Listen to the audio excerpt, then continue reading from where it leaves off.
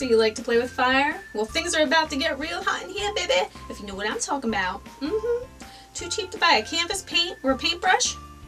Then let me show you how to paint the classy cheapskate way.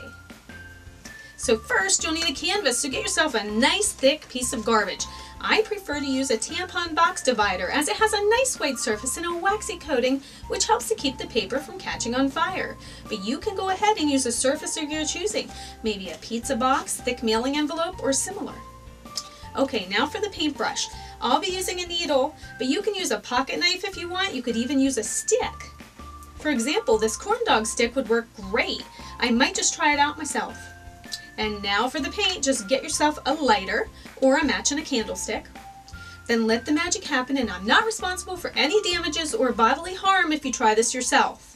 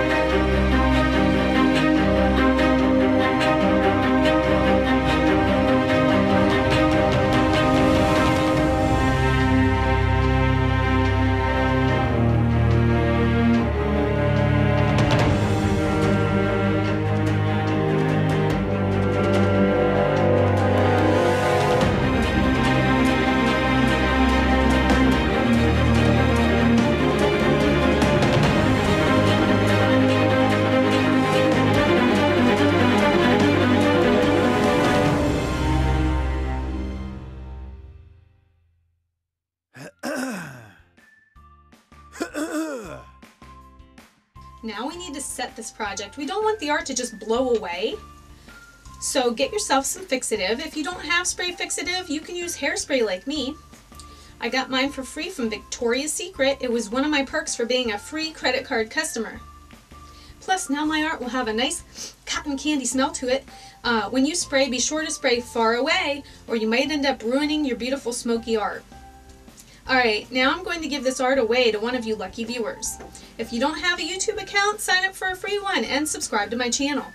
Click like on my video, because when I get to 100 likes, I'm going to mail this art out to one of you who comments below. I'll be using random.org to pick the winner, and I'll ship to any address, so don't forget to like and comment. Thanks for watching The Classy Cheapskate.